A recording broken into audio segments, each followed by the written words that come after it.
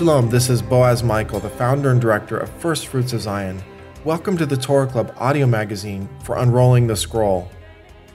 The word Devarim is both the title for the last book of the scroll of the Torah and the title for the first Torah portion therein. Devarim means words. The English-speaking world calls this book Deuteronomy.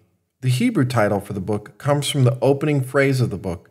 These are the words, Devarim, which Moses spoke to all of Israel across the Jordan in the wilderness, Deuteronomy chapter 1, verse 1.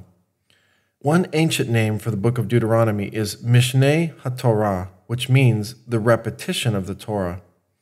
The book of Deuteronomy is dominated by Moses' farewell address to the children of Israel as he urges them to remain faithful to the covenant and prepares them for entering Canaan.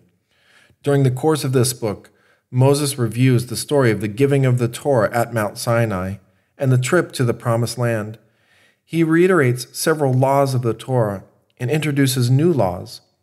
The book of Deuteronomy seems to follow the general pattern of an ancient Near Eastern covenant treaty document.